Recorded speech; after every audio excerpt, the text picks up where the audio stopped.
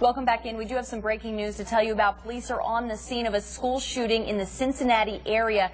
Hamilton County Sheriff's deputies say right now there is not an active shooter at Salle High School, but they do say one shot was fired and one person was taken to the hospital. It happened around 9 this morning. Right now the school is on lockdown. Police aren't releasing any other information, but of course we'll keep you updated on air and online at ToledoNewsNow.com.